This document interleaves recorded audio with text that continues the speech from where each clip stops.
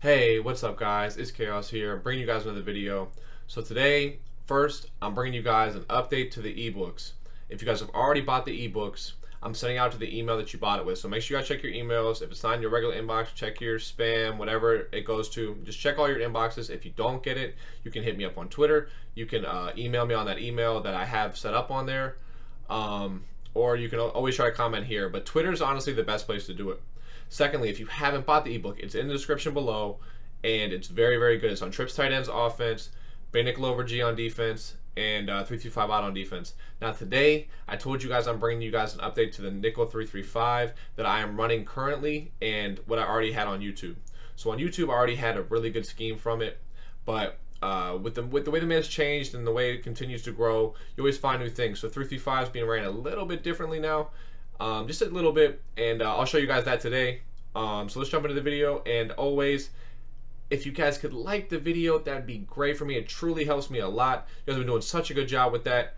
So if we get 250 likes on this video, I'll bring you guys another tip that can really help you guys get better at the game. But let's jump into the video, man. Okay guys, so first and foremost, I want to start off in the right top hand corner. I'll have a playlist for you guys in the cards. It's all the previous stuff on 3-3-5, which yes, they still work. The shed defense, the blitzes, the coverage defenses, the run defenses, all that stuff still works. So make sure you guys check that out if you haven't seen it already. Now we'll jump into this part of the video. So with nickel 3-3-5, you want auto flip on. That's the most important part, because against almost every single formation, especially all the popular ones, trips, tight end, bunch weak, all that stuff, it's going to put your nickel opposite the running back. That's the most important part, just off rip, just starting off. So first, we'll start with the shed defense. Before, you used to spread line and crash out. Now I just crash out, which is just LB, right stick up, just crash out, and you're gonna get a lot of really good edge pressure from your ends. So practice mode's a little quirky, so it might not work exactly perfectly, but trust me, if you play 3-3-5, you know this edge rush heat. So that was perfect. That's it, exactly. Bam.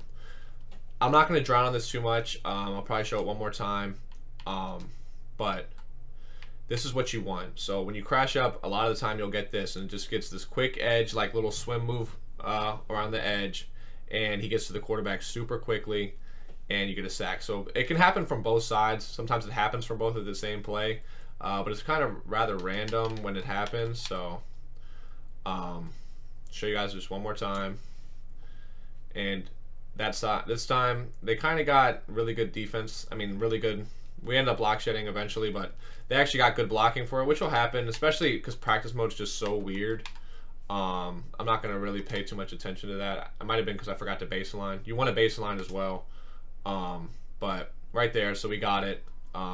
That's perfect. So you guys get it. I mean, if you guys want to see more, I'm not going to keep showing you guys on this. Like I said, check out those previous videos. But you see, this is like the basis of the defense. The fact that you can get these edge rushes. So he was in a double team, and he still gets to his edge rush, like little spin move. So that's perfect. You guys get it.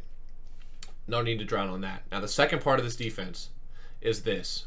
If you want pretty much guaranteed pressure, especially if they're not blocking the running back, I bring this nickel back to like right here. You see how he kind of, his rush almost blends with the end?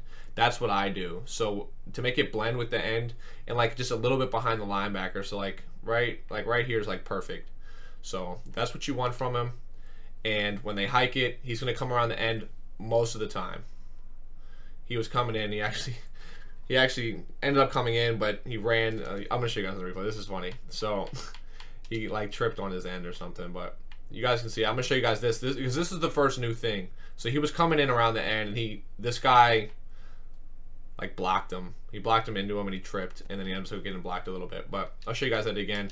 It's really, really good. So you just want it to be like right here, and you want him to blend with it. Okay, you guys can get really quick at setting that up. You kind of figure it out really quickly, and he comes in free, so that was perfect. I'll go to the replay. Now you're only sending 4, so like you have 7 people in coverage, which is very, very good. I'm obviously not making any adjustments. Don't be that guy in the chat, oh, you could just be cover 2. No, just check the previous adjustments and those videos. You guys can see tons of different things you can do. It's easily the most versatile defense in the game, which is why I'm using it. But you see from this spot, the O-line just doesn't even register them, and he just runs around and sacks them. So I'll show it one more time. I don't think my adjustment went through there, so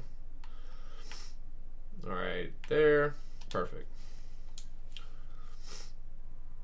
And I think I actually got the wrong, like, I actually didn't put him in the right spot, but you see we got the 2 edge rushes, so I'm going to go back to it and show it. So I guess part of it too, if this guy gets occupied by the nickel, which is what he did, you get the perfect edge rush. So I get the perfect edge rush here, and then I get the perfect edge rush here. So the guy had no time in the pocket at all, regardless if the nickel came in or not. But I don't know. I think part of the reason why it's not working is because my adjustments just aren't working correctly. I don't know why they're not going through. It's been weird, but right there's good. Now he was coming around the edge, but we got to disengage. You guys see it. It's really, really good with the send 4. And I'll start blocking the running back now in a second. And we got the perfect edge rushes.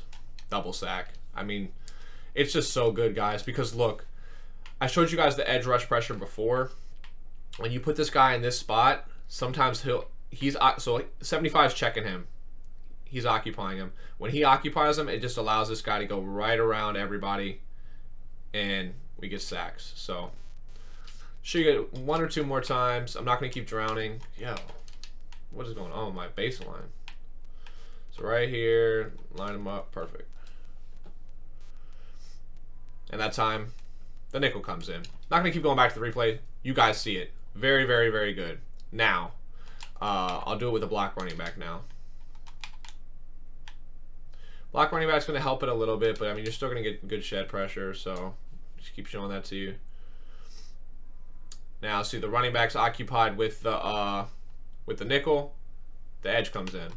Only sending 4 people, so you have 7 versus 4 receivers. It's really, really easy to play defense when you don't have to send a ton of people, and you can still play really good defense. I forgot to block the running back there, but of course it's an insta sack. That's my fault.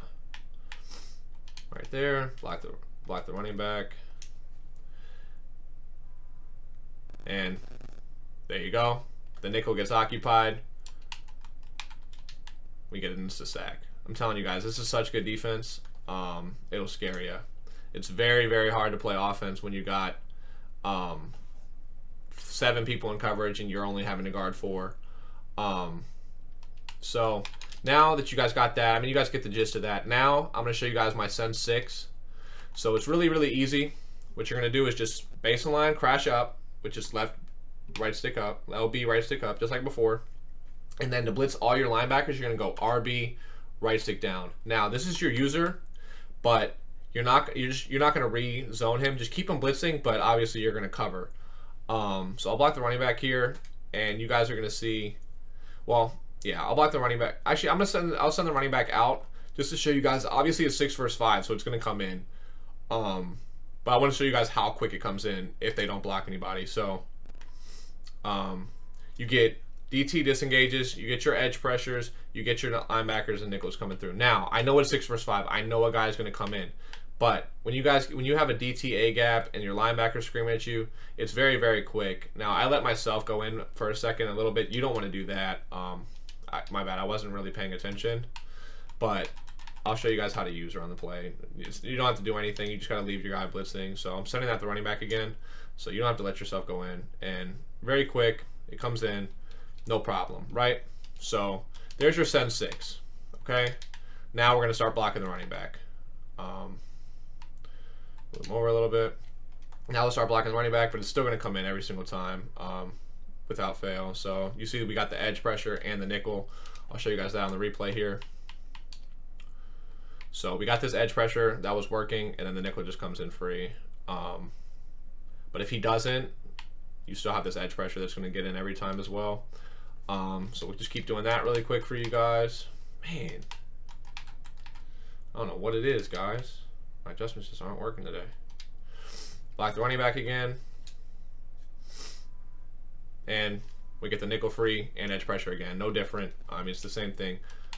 I'll probably only show it one more time and then I'll get into Max Pro. But I mean, you guys get the gist, dude. I mean, it's really going to come in every single time, to be honest with you.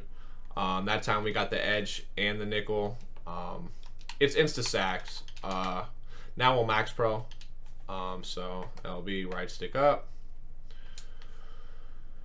And that's going to do the best job against it. But since you get such good edge pressure and DTA gaps, you're going to get sacks really quickly regardless, even if they touch your guys, if that makes sense. So like, even if they pick them up initially, they're gonna shed in a heartbeat. So right there, end comes in free. So the left tackle got confused with the end, and he gets a disengage free B gap. So you see here, the tackle was guarding him, blocking him, and then he goes to block the nickel and just lets him in free. So this is versus Max Pro, so it's very, very good.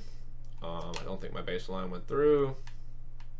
I don't know what's up with my controller. I might need to get a new controller. It's kind of OC. But you guys get it here. I'm not going to literally keep showing you guys this over and over. Nickel comes free that time. You guys get it. It's easily one of the best blitzes in the game. Now, the best way to pick it up, so people can say, well, this is what people are going to say in the chat. Number one, the running back, I'm blocking opposite the nickel. Well, yes, that's why we have auto flip on. The nickel's always going to be opposite the running back. Now, something you can do is you can obviously flip it after the huddle, and that will get the running back on that side. Or something else you could do is just motion the running back over. So I'll talk about that a little bit, and that they're going to be right. That is the best way to block it. So I'm going to flip it for you, and that's going to be the best way to block it. And I'm going to show you why. Because look now, I can't get my nickels thing to go straight through like the end was before. So it's just not the same rush angle. You guys can tell it's not the same, and that's true. So they're right in that regard, but it's still going to be a decent blitz. They're going to pick it up better. So my guys came in and tripped while I was trying to tackle the quarterback. But you guys can see it still gets pretty good pressure. So the this guy trips right here trying to tackle him. But that's probably the best way to do it. And then something else they can do is they don't want to flip the formation. So if they don't flip the formation and just move the running back over, it's not going to help as much as it did while flipping the formation, because I still have the good rush angle from my nickel, if that makes sense. Now flipping the formation actually does give it more trouble. But right there, the linebacker actually was coming in free and gets a sack. So the best way to pick it up, if I'm you, is come out in the huddle and then flip it after. So as you see, the linebacker comes in free here, and he gets tripped up at the end, but he came in free. So the best thing that I can tell you guys to pick it up, come out in your play like this and then flip it. However, something you can do to counter that, so if they come out of it and they flip it, they still have to set up their hot routes.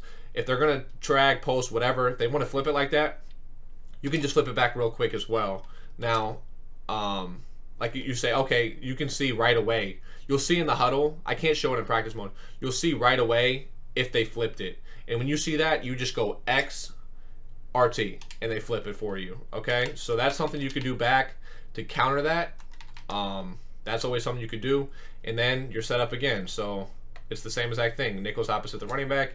You set up your blitz, and you're good to go. Now, that time it actually got picked up, but you guys get what I'm saying. Practice mode is gonna, if you're gonna do all these flipping and stuff, like, it's gonna mess up practice mode. I promise you guys, this is what I'm using in game. So if you want to counter the blitz, come out of your play and flip it. If you want to counter that flip, as soon as you see them flip, you flip yourself. That's all you got to do. You guys get the gist of it, man. It's really, really, really good blitz.